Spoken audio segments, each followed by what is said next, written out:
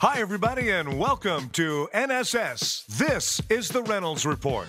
Remember that nice homeless man Miley Cyrus took to the MTV Music Video Awards the other night? Well, it turns out someone recognized him on TV. And it turns out that someone is his parole officer back in Oregon. Apparently, he has a warrant out for his arrest in that state. Court records show 22-year-old Jesse Helt was arrested on charges of criminal mischief and criminal trespass in 2010, when he was 18 years old. The arrest warrant was issued in November 2011 after he violated his probation. Helt moved to Los Angeles sometime after the arrest and tried to find work as a model.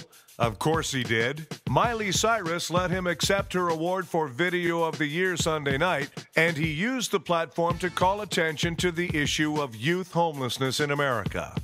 A particularly nasty rumor falsely claims Katherine Heigl was, well, booty snooty, and recently exploded on the set of her new NBC series State of Affairs, apparently over the way her butt appeared on camera. The National Enquirer, always reliable, alleges the actress was reviewing footage shot for the show when she suddenly screamed at producers and went ballistic. "Look how you filmed my butt. My rear end is like the size of Nebraska." A source who works on the show claims the report is false. Whatever, it's funny anyway.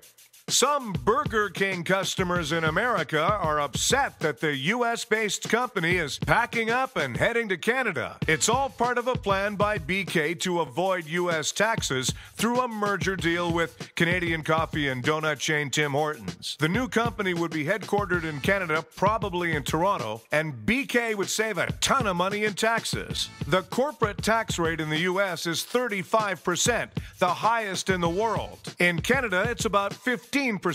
Burger King would still pay U.S. taxes on domestic sales, and no, they're not going to substitute Canadian bacon for regular bacon on the menu. Buying Tim Hortons, by the way, is also going to help BK compete with rivals McDonald's and Taco Bell in the fast food war over breakfast. Anyway, fans are taking to BK's Facebook page to voice their outrage and have even threatened a boycott. The franchise owners of a Manhattan Taco Bell are being sued for $5 million for forcing an employee to give customers change in counterfeit bills. Seriously, though, does anyone really expect anything at Taco Bell not to be artificial? An airline flight had to be diverted for an emergency landing after a man and a woman got into a fight over her seat reclining back too far.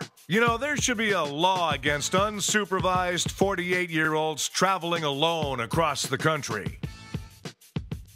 A Connecticut woman was bitten numerous times after she mistook a raccoon for her cat. She was treated and released from the hospital and then fitted for new eyeglasses.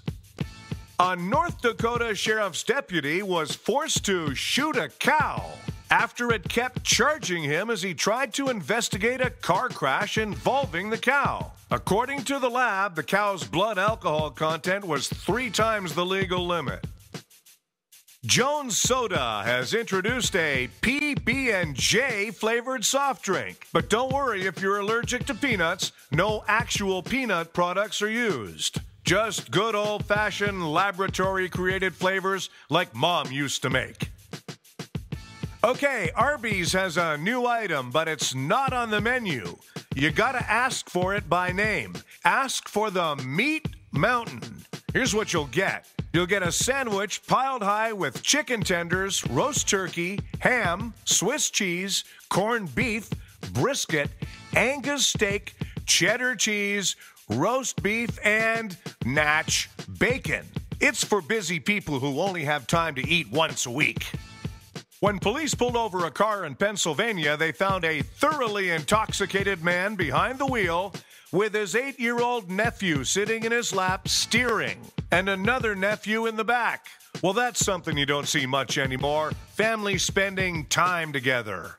Hey, thanks for checking in today. We have a new episode of the Reynolds Report every weekday. Hey, watch for the Frank D'Angelo Band appearing across the country on their fall tour. September 19th in Montreal at the Leonardo da Vinci Center Theatre. September 20th in Ottawa at the Casino at Lac Lemay. September 25th in Toronto at the Markham Theatre, and October 4th at the Casino in Halifax.